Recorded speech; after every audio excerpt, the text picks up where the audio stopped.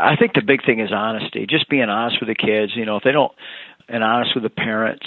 I really pride myself on that. I've worked hard over a 30-something year period to, have a reputation that I'll tell you what I think it is. It might not be what you think it is, but I'll tell you what I think it is. So I'm honest with coaches.